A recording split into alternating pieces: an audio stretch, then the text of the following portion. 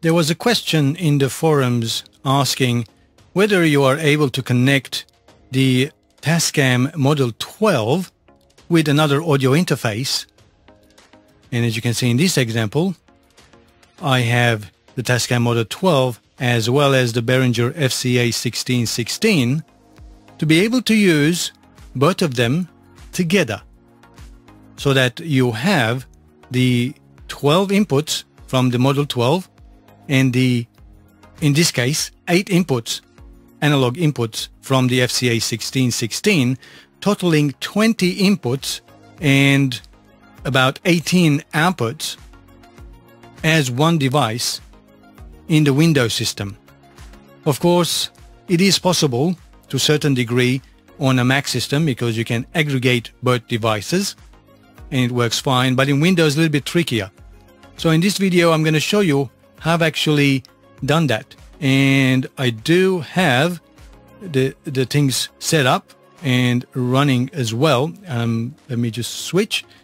So I've got 20 tracks all armed for recording, and I have recorded up to 15 minutes worth of it, up to 20 tracks, and I had no issues whatsoever.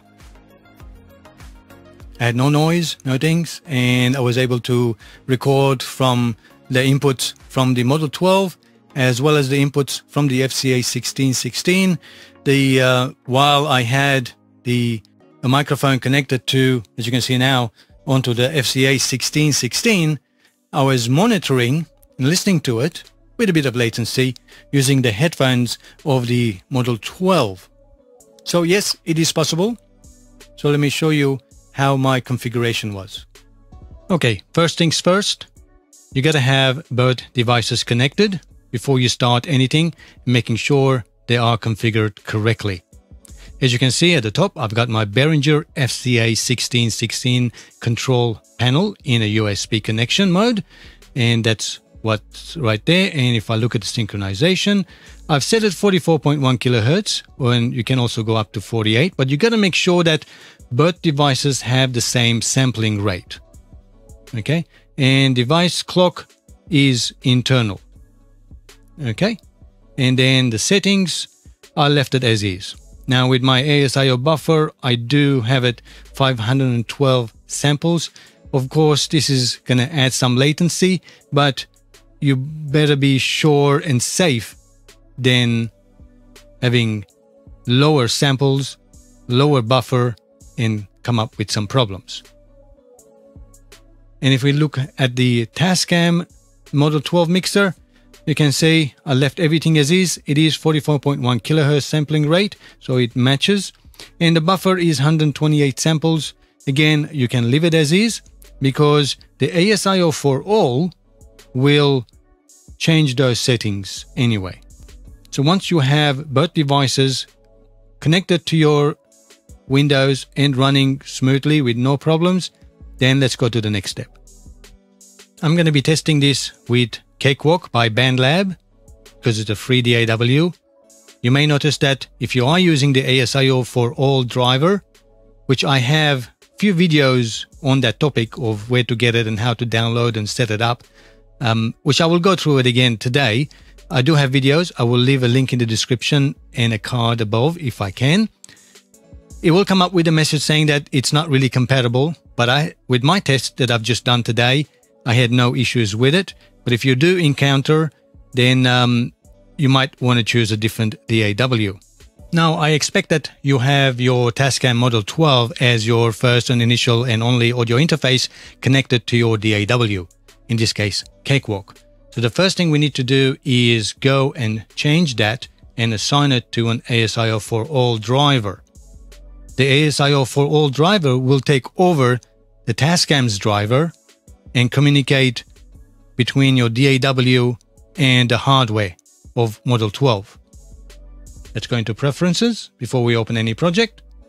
Under Audio Devices, you can see I have Model 12, ASIO in 1 to 12 right there, and the outputs as well. So the first thing we got to do is disconnected from our Model 12, the inputs, as well as the outputs.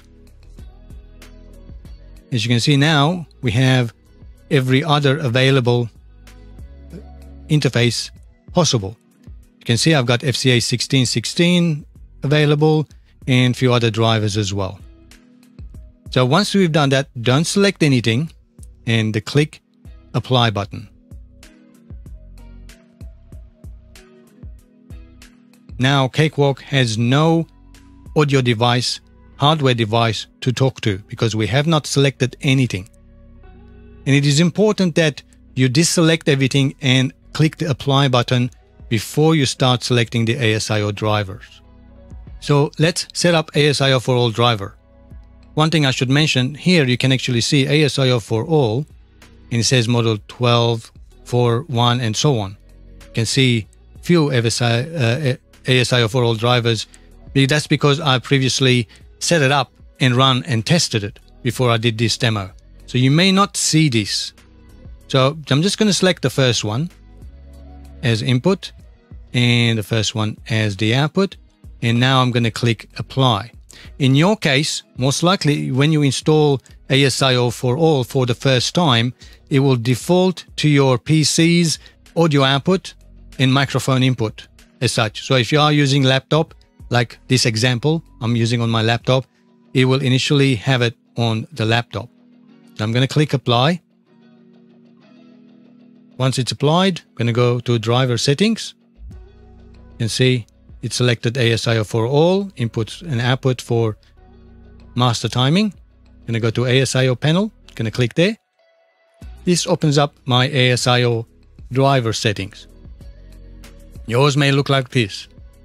And yours, before my modification, may also look, that is my laptop's audio and microphone input and output. And if you click this icon here, advanced option, you should be able to see all the different audio devices and their inputs and outputs available. You can click these arrows. As you can see, it does recognize Model 12. It does recognize my FCA1616. It does recognize, however, it will not allow me to use my Yamaha AG03. That is because that's the interface I'm using to video capture the screen. So if you see it this way, that's what would default to. If I click Close and Apply, now this, what it may have looked like when you first installed ASIO4ALL. With just audio microphone input and headphone speaker output if you are using a laptop. So we go back to, if that was the case, let's continue.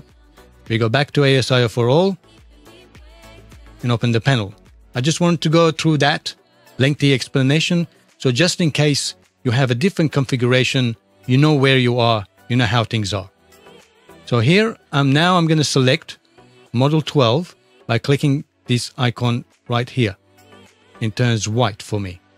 I can disable my high definition.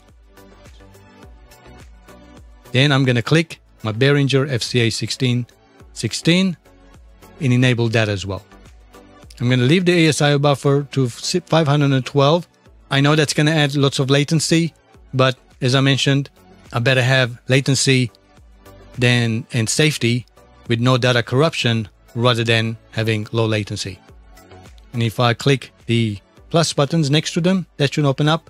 It says 10 outputs and 12 inputs. And they are enabled, that's important. And again, on the plus sign, you can see I've got my microphone, 1, 2, 3, 4, 5, 6, and 7, 8 inputs. I have disabled my ADAT input. And if I did enable, that will add another 8. So that means I can record 28 inputs. And I could have extra 8 outputs by the ADAT, but I don't have anything connected, so I've let it off. A lot of audio interfaces, unlike the FCA1616, may only have 8 inputs and 8 outputs, or even less. So make sure that all the inputs are turned on and available. We close that. Now we go back into devices. I'm going to disable this again and click apply. Now I know I may have gone few extra steps, might have confused you, only because to show you that if you are at a different state and the ASIO4ALL by default is selecting your default audio interface, then you know where you are and now you can continue from there. And as you can see now, my ASIO4ALL changed into model 12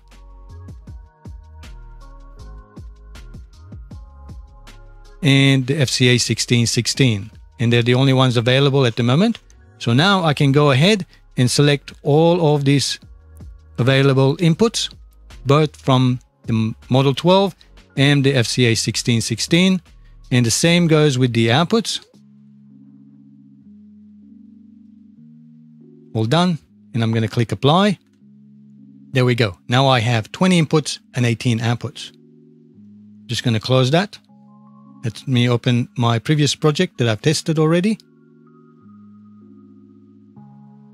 Okay, project now open that I've previously recorded. And you can see if I zoom in, I've recorded some of the tracks and they're all armed for recording as well. And if we look into our inputs, this is my track 1. And I can select all these inputs now from my model 12, then the FCA1616, and up to, as you can see, up to 20. Whether mono 1 and 2, left and right, or stereo inputs, because in Cakewalk, the inputs determine whether the recording is a mono or stereo track. And you can see they go all the way up to 20 inputs. And for the outputs, of course, I can either go to the master or I can go physical outputs as well. You can see I've got 18 outputs. So I can send my microphone from model 12 to the outputs of, let's say, the stereo outputs of 5 and 6 on my FCA1616. So that will route the audio through Cakewalk with latency if you needed to, or even to FCA1616's output. And for my master, of course, I've got my master on 9 and 10. That way I can use the stereo fader of on my model 12 as 9 and 10 as sort of playback on the mixer. I hope that helps, that explain how it's all set up. And as you can see, it had no issues recording or at the same time simultaneously 20 tracks. That's all of the analog inputs that I have available to record.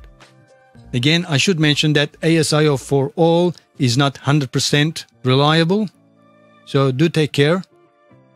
So if you do have issues, just increase the buffer if you don't need direct monitoring, because you can still plug in your headphone on either device. So if you have a microphone being recorded on the Model 12, you can directly monitor through the headphone of Model 12. But if you are recording any input from the FCA1616 or the other audio interface that you are trying to incorporate with, you can plug into the headphone output of that one and select direct monitoring and listen direct monitoring that way. So increase the buffer, because the more buffer you have, the less chance of any data corruption and noise that will happen as you are recording for a length of time. I hope this video was helpful. If it was, make sure you give me the thumbs up. If this kind of videos is something interests you, feel free to subscribe to my channel as well. And as always, thanks for watching and have a great time making music. And I'll catch you in the next one.